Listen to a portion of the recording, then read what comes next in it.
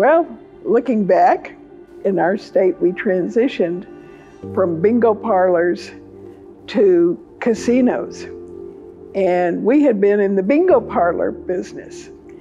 As an organization, we were left with some big headaches, financial and otherwise. As I recall, there's 15 to 20 board members, as I recall. It was pretty much felt, I think, generally that it was done. I don't think most people had any idea about what to do to right the ship, so to speak. And so many, just kind of went their different ways. However, Richard Adler, who was on the board at that time, approached some of us and asked us if we would consider helping him to resurrect the organization. We were very fortunate to have Richard there and be the kind of person he is that says, okay, I'm dedicated, but I'm also 150% determined that if the goal is for this organization to survive and thrive, I want us all to be on the same page.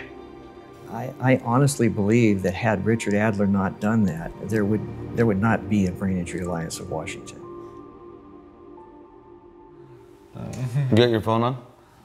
My phone's over there. It's on vibrate though. Okay, good.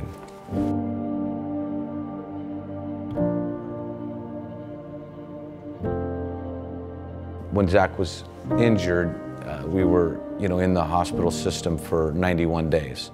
And your entire focus is about your child. At that time, Richard was the president of the Brain Injury Alliance. And his marriage to the brain injury community and then his expertise eased the tensions as far as worrying about the things you can't control.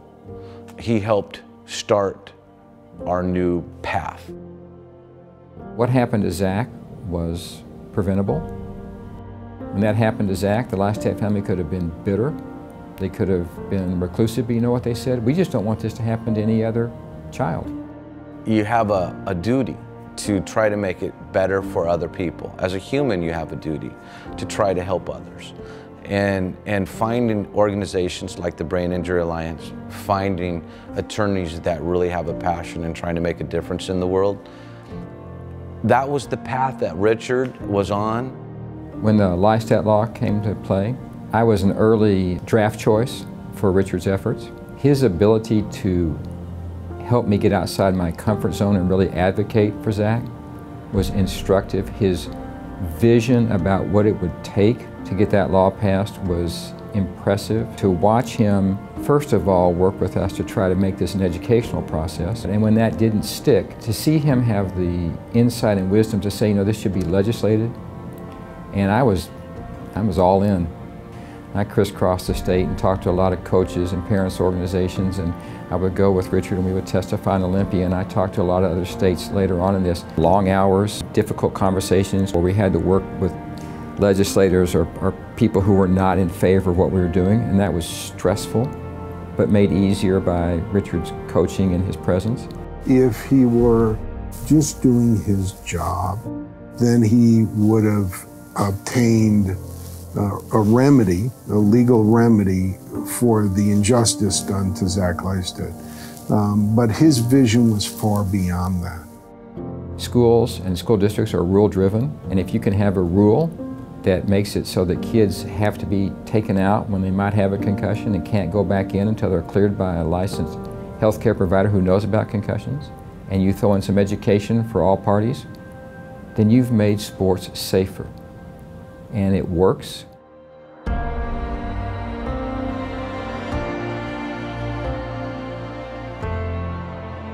He wrote the law, he put it together. Stan Herring said this to us after we passed the law, after the governor signed it. He said, you have a law now. Somebody asked me if the best day of my life was when the Seahawks beat Denver in the Super Bowl. It was a good day. But you know what? That wasn't even the best thing that happened that week. And the reason that wasn't the best thing that happened that week, because that week, the last state passed their Lystat law. The ability to be part of the Lystat law being passed was the single most important thing in my professional life. If you're a patient, you want to know other patients and, hey, were you depressed after you had this injury? Hey, how did you get back to school or work? Well, the beautiful thing about the Brain Injury Alliance, they support real people doing real transition back to practical things. There's a certain beauty in all of that. My mom, Mo, everyone called her Mo, but her name was Maureen. She got TBI from an accident. I've never felt so much dark and anger, I guess. I don't even know what to describe it. So there's a lot of that unknown fear. We stumbled on the brain injury. At the time, it was association. By the time we got connected, Mo had passed away. But knowing that I'm not the first, knowing I'm probably unfortunately not going to be the last, that was kind of like a grasp on reality, I guess. I didn't want anybody else to go through what I went through in the room. It was kind of an excuse to ride my bike more, but what if I started I did a bike race and I tried to raise money. This was our 8th year, and then it's morphed into the brain ride, and it is even better than what I had thought. It's been great to see this grow, and I really want it to keep growing. I'd love it to grow to 200 riders, 300 riders. That old saying, time heals, and it does, and it heals to the point where maybe sometimes you let go a little too much. One of the things I have never forgotten when we first interacted with Richard, one of the first things he basically said is, you're here to remember your mother and to continue to remember your mother. And that was, I don't want to lose my mom, and I don't want to obsess about my mom. And it reminds me of the great things her and I did, or it reminds me that she was my rock. I think she'd be proud, and I know she'd be proud and be happy that, this is something I hope will help other people.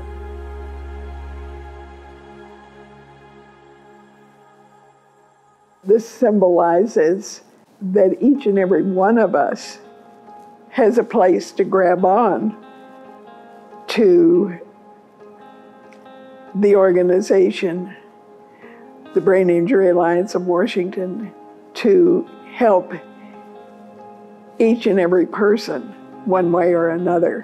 One of the beautiful things about Richard Adler is that he's a connector, because one person alone can't do it, but a team can. And everybody on that team, thanks to Richard, feels like they've had a place in making the results happen. I'd like to tell Richard I'm proud of him. I just admire him. I think he's an amazing individual who stands up for what he believes and will pay the price. And there is a price that's paid to do these things. His work, the relationships that have developed, the team which has worked together, has made care better. He made something which is enduring, which is inclusive, and which is incredibly important. Because of the Brain Injury Alliance of Washington, they have been there to support me emotionally and physically, allowing me to continue to ride my bike in support of families and survivors for not only today, but also for the future. Organizations like the Brain Injury Alliance, they're able to take some of that experience that comes from people like Richard, comes from families like ours, and then they're able to help other families that have just started out. You gotta motivate those people. You gotta inspire them to be better so that they can be better as you are getting better also. We are unbreakable.